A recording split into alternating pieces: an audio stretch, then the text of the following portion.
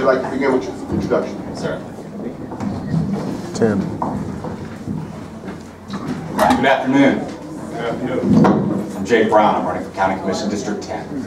It's a privilege to be able to speak here at the Democratic Women of Shelby County. I say that because your president, Ms. Virgie Banks, I have a special fondness for Ms. Virgie. She is part of the reason I'm here before you today. The first Democratic Party event I attended was in April 2012. It was held by Ms. Virgie and some other individuals at there's a nice little restaurant off of on Winchester. And I showed up. I liked the folks, and at one point in the evening, I wanted to order a drink. I didn't know if it was appropriate, though, given the setting. And I pulled Ms. Virgie aside and I said, you know, is it okay if I order a drink? And she laughed out loud and said that it better be, because she had one on the way.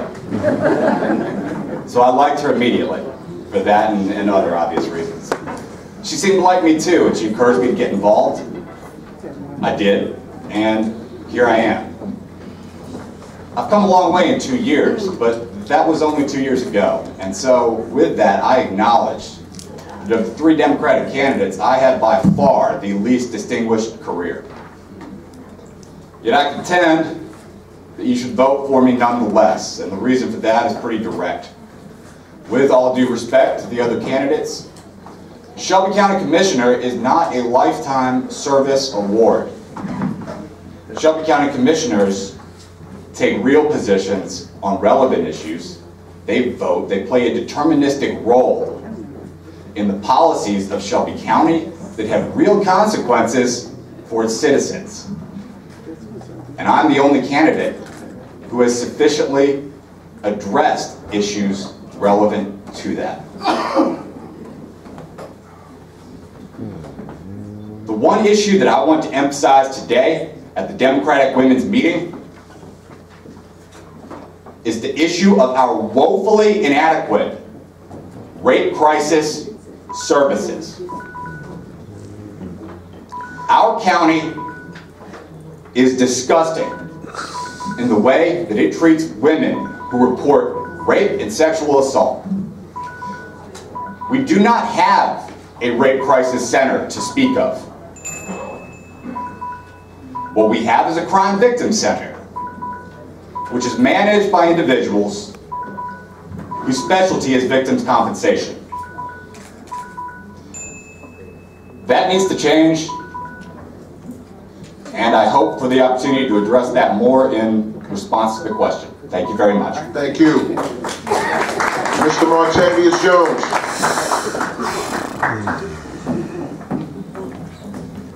Good afternoon.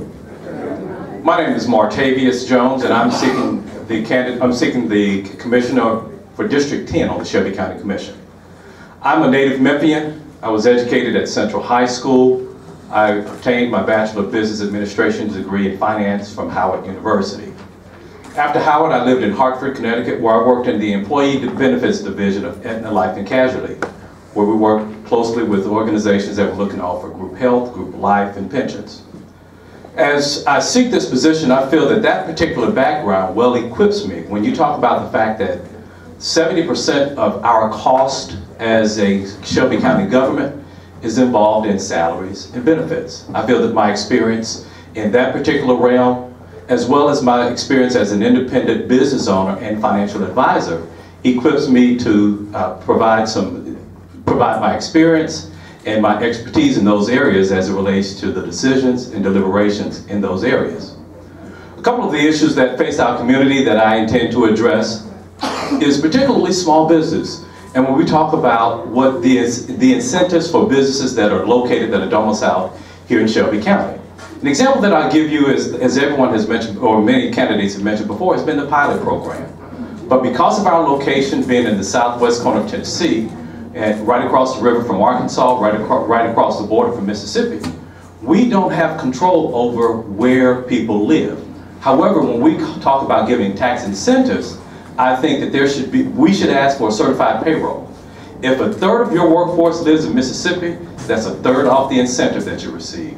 If a third of your workforce lives in Arkansas, that's a third. You should only receive a pilot for those people who live and work in the county of Shelby. That's the first thing that I'll do. The second thing is something that I learned as being a contractor for the federal government. There's a concept called a reverse auction. When you spend millions of dollars, the company's going to provide as big of a profit margin as they see fit. A reverse auction is going to reduce the cost to government for when we let out tens of millions of dollars in contracts. That's the end of my time. Jones for commission. I'm Martavius Jones. I'm seeking your vote, seeking your support for the Shelby County Commission District 10. Thank you. Thank you very much. Mr. Reginald Milton. Thank you all very much. Please forgive me. I am fighting a cold, but I was determined to get here. I support the Democratic women of Shelby County, and I was not going to miss this no matter what. Ladies and gentlemen, I'm a lifelong Memphian. I've lived here my whole life. I've served community. I'm a product of a public school system. I received my education, my undergraduate from Milton College. I got in science and a master's in public administration, how to run government. You know, I've had a very varied degree of education and experience. I was the neighborhood specialist for the city of Memphis. I was director of education and training for Planned Parenthood. I helped young women and young men make good decisions, and I'm proud of that. I was a medical director for Bunnell College. My experience is varied, is wide, and I bring that to this position. About 15 years ago, I chose to start a nonprofit that would work with foster children and young people who were incarcerated. And I've spent my life at this vocation. I'm very proud of the work I do. I won't save the world, but I will save a little portion of it. And I think in life, that's about all we can ask for, isn't it? Isn't it? Ladies and gentlemen, I am honored to work with, have these other opponents. They're decent people. Amen. We're each seeking to serve you and to help move our county forward. And I'll be proud to do that if I'm so fortunate to be elected as your county commissioner. I know you have questions, so we'll move forward those. Thank you very much. Thank you.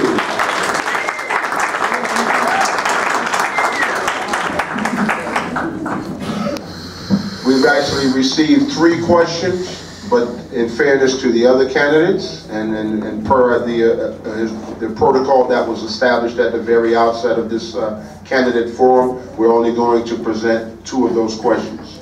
I will present the questions in the order in which I received them. Question number 1, what can the county commission do to ensure that the working people in Memphis get paid equitable wages? Sounds like a very worthwhile question.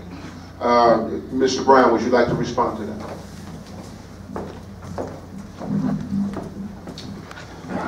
Yes, thank you. The issue of compensation is very relevant, and it's relevant to communities like South Memphis and Orange Mound. They're right in the heart of District 10. I think of them as a point not often emphasized in the economic development policies we pursue. We have economic development policies that focus on blight, right? Blight is kind of the buzzword that everybody's been talking about for several years. The problem I have with that is that it's an abstraction, and the terms we talk about it in fail to recognize blight for what it is. They treat blight almost like a cause of economic depression, stagnancy. Blight is a symptom of that. And until our policies do address those underlying conditions that result in blight, not come from it, but result in blight, then any efforts we do to fix up properties or bring in outside development to fix up properties are not going to result in sustainable changes. We need to address things like wages, make sure people are getting paid more. We need to address the demand side of the economic picture, which thus far we have failed to do. Thank you. Same question for Mr. Martavius Jones. Of course, we are here as Democrats, and one of the things that I like to distinguish and I like to say, the Democratic Party is the party of we. The Republican Party is the party of me. One of the things that I would seek to do as a Shelby County Commissioner is working with the fellow Democratic commissioners and seeing that we pass, and sustain the living wage that's been passed. We may not be able to control what private industry does, but at least those entities that are receiving public funds, they have to abide by what the public and that governing or legislative body would do. So I will continue to work with the Democratic colleagues, and I would hope that we would have a Democratic mayor who would be progressive in those type of policies. We may live in a red state, but I declare to you that Shelby County is a blue county, and we need to enact those legislations, or we need to act legislation and ordinances that are more progressive instead of conserving the low wages that we continue to have here. So we can do it in a similar fashion that President Obama did. When he talked about it, he said he may not be able to dictate what Chrysler, Walmart may be able to do, but if you're doing business with government, then we have a say there, and I would support that particular stance. Thank you. Thank you.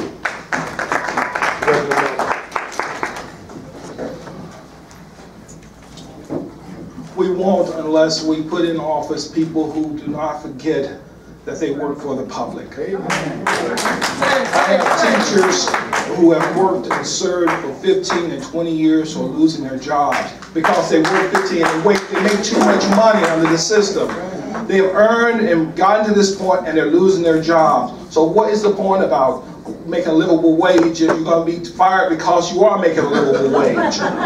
We need to make certain that the people that we put in office, ladies and gentlemen, does not forget who put them there. And if they don't do that, we need to get them out of office. That's how you make a difference. Thank you very much. Mr. Milton, Reginald. It's convenient. I'm sorry, please. Go ahead. All right. Question number 2. And I couldn't have prepared this question myself because it's an area that's near and dear to my heart. What is your plan to support programs to keep youth occupied and to keep them out of criminal activity? Oh, what a wonderful question. Ladies and gentlemen, we want to pass some funding for pre-K, which I think if it had been focused on the educational system, it might have done a lot better.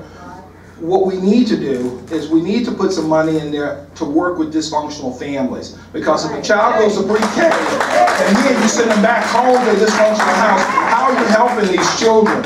We have so many homes that are completely dysfunctional. There was a study done, I'm going to do this very quickly, in Boston, and a detective started seeing so many similar names pop up. He went to the university and got one of the professors, they worked together, and they discovered that about 80% of the crimes that they saw came from 5 families. They're just extended families from them. The reality is we got to get a handle of these families and stabilize them. And if we don't do that, it doesn't matter what else we do. We're not going to make it better. And as Commissioner, I will work to do just that, ladies and gentlemen. Thank you. But also I want to say to, I hope my time is enough, I have enough time for this, is that, we're working on the fairground area. We need to put some things in there where these young people can have time to go and entertain themselves. So they have something to do through the summer instead of just sitting around on the ball at a broken hoop. Okay, thank you very much. Thank you. Mr. Martavius. Would you like me to repeat the question? Yes, please. Okay. What is your plan to support programs to keep youth occupied and to keep them out of criminal activity? Thank you for the question. I think we tend to think about where we live as there's a line that basically says that there's the county of Memphis as well as the county of Shelby, and not realizing that when you live in Memphis, you also live in the county of Shelby. I think that the Shelby County Commission should take a more proactive role in the day-to-day operations as is of the residents of the city of Memphis. So I intend to work more cooperatively with the legislative body on the city side as well as the county side to make sure that your tax dollars are being used for the youth in all of Shelby County, regardless of where they live. Along those lines, when you talk about some of the Grassy project that's currently being implemented in Shelby County schools that's looking to curb youth violence, it has worked. When you look at the number of incidents that have taken place, it has gone down. And so we need further funding, additional funding for programs like that in order for us to see a reduction in that. Now, an active role that the Shelby County Commission does play is working with the juvenile court system. It is under the auspices of Shelby County government. We need to make sure that from the top down, and I saw Mr. Sugar, who's a candidate here, regardless of who that judge may be in that particular office, the Shelby County Commission needs to work with the Shelby County juvenile court system, with the clerk's office, to make sure that funding is there to expand programs for the juvenile system. That way we'll see a reduction in youth incidences. Thank you, sir. Mr. Jake Brown, same question. Would you like me to repeat the question? Please. What is your plan to support programs to keep youth occupied and to keep them out of criminal activity? Well, I would say this. I don't think it should be our goal to keep youth occupied. I think it should be our goal to give youth opportunity. One of the most significant ways we can do that is to change the way we deal with first-time, in particular, youth offenders. There are so many barriers currently to going into business, getting started on a productive career path. If you're a kid who's been in trouble with the law before, we need to change that. As it stands currently, if you get in trouble once, you're likely to get in trouble again. And I believe strongly that is because once you've been in trouble once, it's hard to find other things to occupy yourself with. We need to change the way we deal with predominantly African American men. The system discriminates against them. It limits opportunities. We need to change that if we're going to change Shelby County.